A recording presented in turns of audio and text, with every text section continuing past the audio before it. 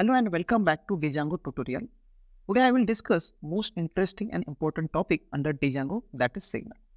Let us take quick agenda for the discussion first. First we'll discuss what is signal, then we'll discuss type of signal and how they should be received, and next method of Django signal. After that we'll discuss function to send, receive or listen signals, and finally we'll discuss how the signal can be used in our project. Before going to start, if you're first time visit the channel, then do subscribe and press the notification bell icon to get update on the Django tutorial. So let us start the discussion. What is signal? In general, signal is information on certain action. Let us take one example of traffic signal.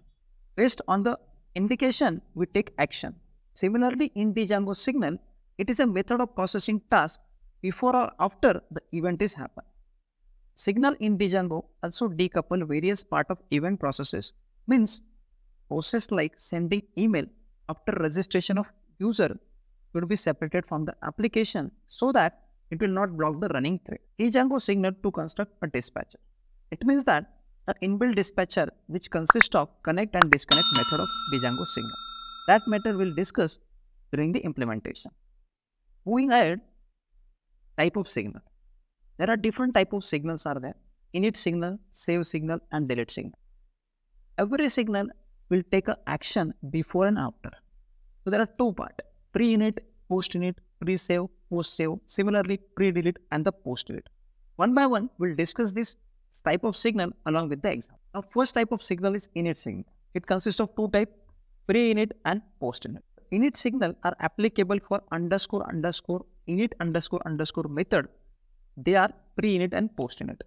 So talking about the pre-init, it is useful in many applications like keeping track of time at which the client HTTP request is received on server. So first of all, we need to import the package Django core signal import pre-init. Then we call the decorator, which consists of two parameters, pre-init and sender. This is the model name coder, which consists of certain parameter. And then we write a function which will be return date time now.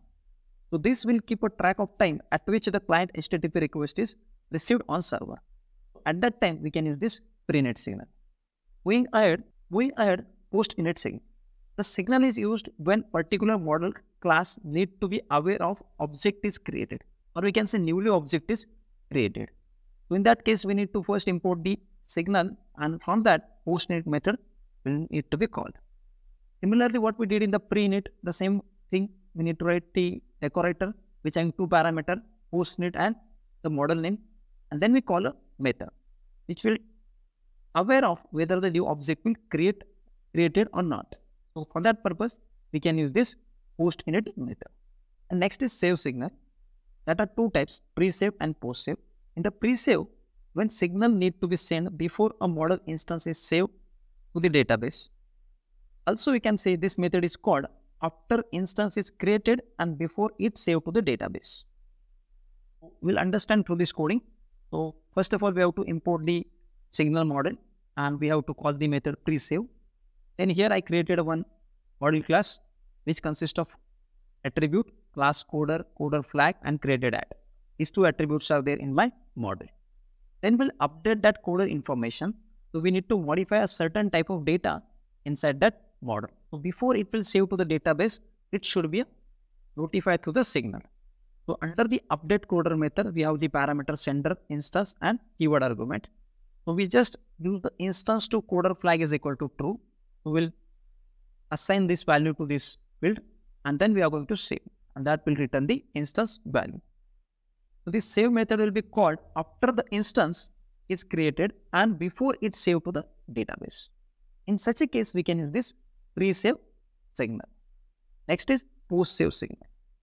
In the post-save signal, this signal is activated each time a model instance is saved. So whenever the particular instance is saved to the database, this signal is automatically saved the instance. So again, we'll see the syntax on Django model signal import. The method is post-save. Again, there is a model, name is coder, having two parameters, is new coder created and created at. So these two fields we are used for this model. Then we call the decorator having two parameters, post-save and sender is coder. Update coder method will check a created. If this instance is created, then it is going to be saved to the database. And then it return that instance value. this signal is activated each time when the model instance is saved.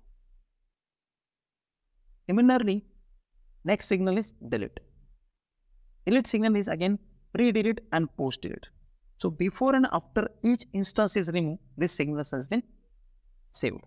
So pre-delete, before the instance is removed, this signal is get. The syntax is, again we have to import the signal and call the method pre-delete. Here is the model coder having one attribute coder address, which consists of character field having length is 250 and having one function get coder notification. We call again the decorator having two parameters pre-delete and sender is coder. We need to print before the instance is removed. We are going to print the date and time before that instance is get deleted. Similarly, for the post-delete, in the post-delete, the signal when saved after each instance is removed. So instead of pre-delete, now there is a post-delete. Now you can understand that the signal is based on the type of request is sent by the client and server. So we'll see all these type of signal through the coding implementation along with one application in my next video. So hope you understand each and every type of signal.